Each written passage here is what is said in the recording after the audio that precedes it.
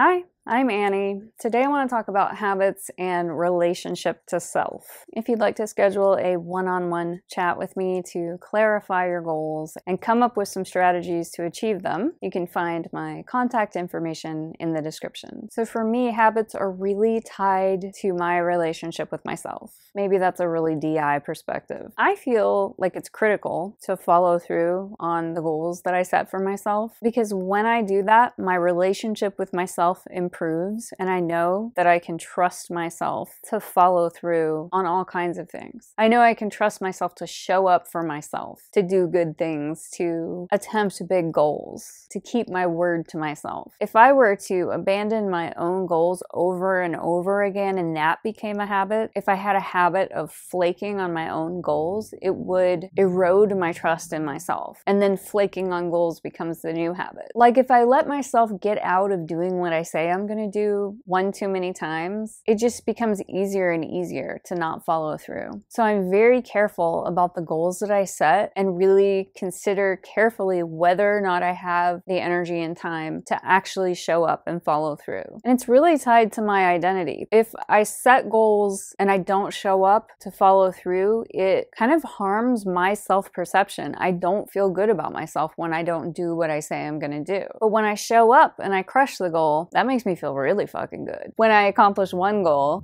it makes me more likely and more enthusiastic about setting another, maybe a little bigger goal. But if you've ever set a goal and not followed through, I think probably we all have. I certainly used to have a pattern of not following through. So if you've ever done that, or if you've ever even had a larger pattern of not accomplishing your goals, that's okay, because I think a lot of us have been there. And you can start right now setting goals that you actually follow through on. And that's how you build up this muscle of follow through and crushing one goal after another. It just kind of builds on itself. You might start with something really small, like set the bar really low. You set a small goal that you're certain you can accomplish, and then you accomplish it. And then that builds your trust with yourself. It builds your enthusiasm for the process. It builds confidence. And then you set a slightly higher goal. And that's how you become a person who sets goals and achieves them. It's just like a muscle that you have to build over time. And it's really like an identity update. If you flaked on your goals over and over again, then you have this identity, this belief about yourself. I am a person that doesn't follow through.